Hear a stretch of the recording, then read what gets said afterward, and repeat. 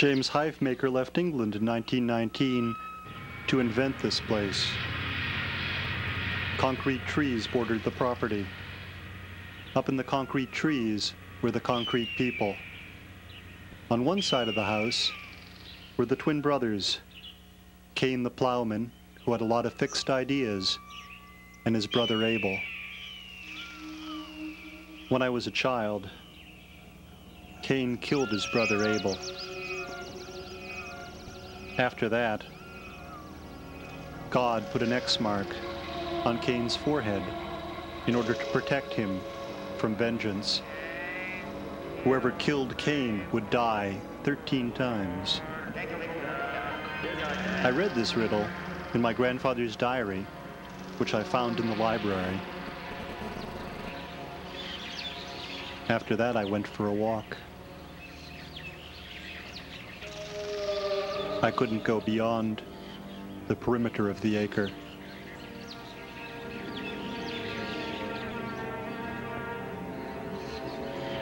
So I went indoors. I watched the people in the trees.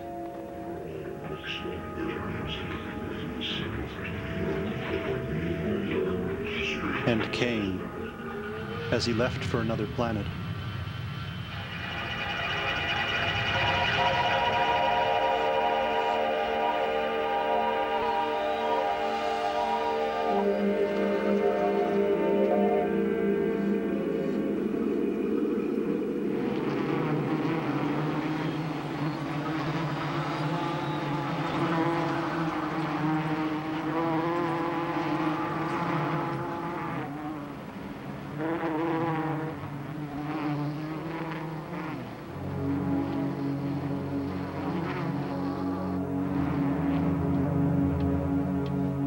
I decided that I didn't want to understand what had happened. I went to bed just as the sun was setting. Melissa wasn't home yet.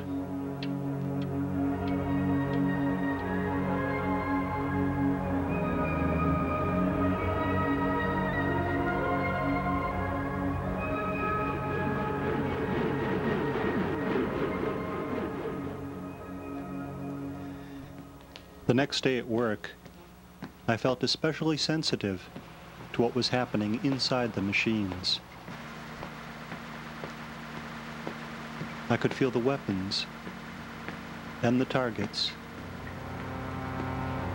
Inside the targets, I could feel that there were souls. I was leaving my old self behind.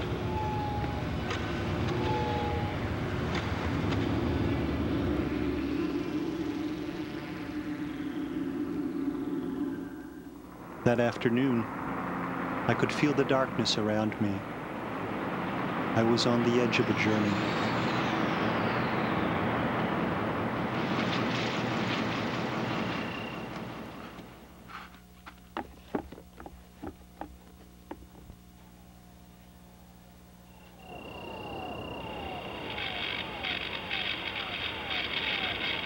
That night, as I watched television,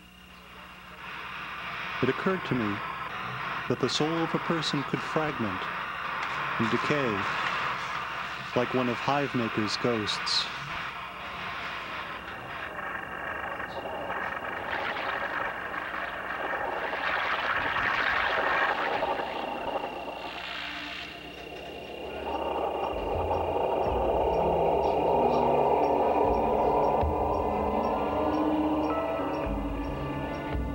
I was lost.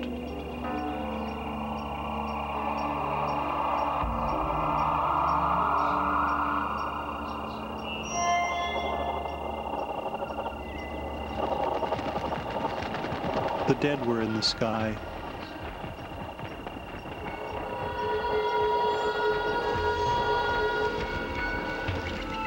I was their target.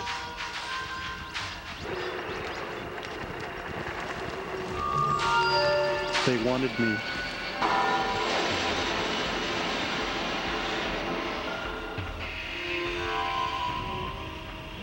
I knew that my suit would protect me.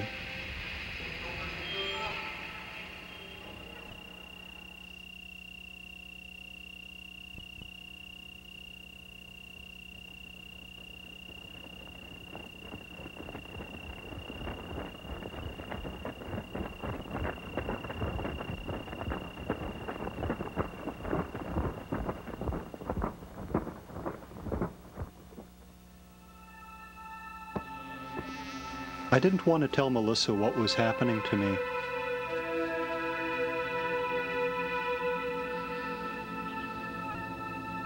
I was glad for the everyday routine now, but I knew that I would soon have to make some sort of decision.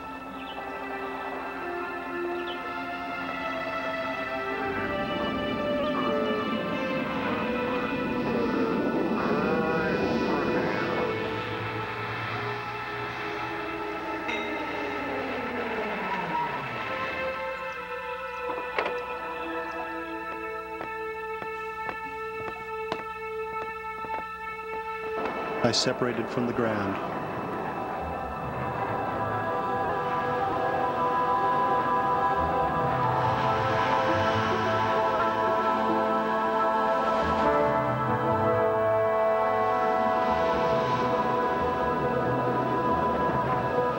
I was a weapon.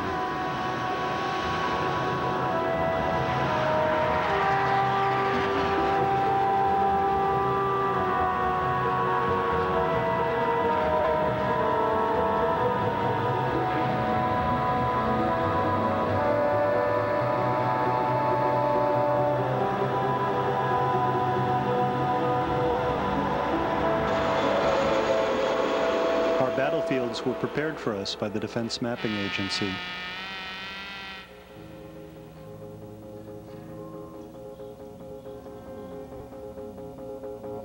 Every tape was a square of real landscape. I could feel those places. There were people there. To hit a simulated target was to secretly prepare murder against the real target. Eventually, there would be real ghosts. I had to decide now. I was on a mission. I turned off the radar and headed towards the moon.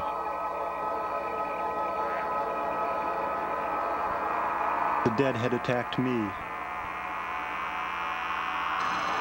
Now I would attack them.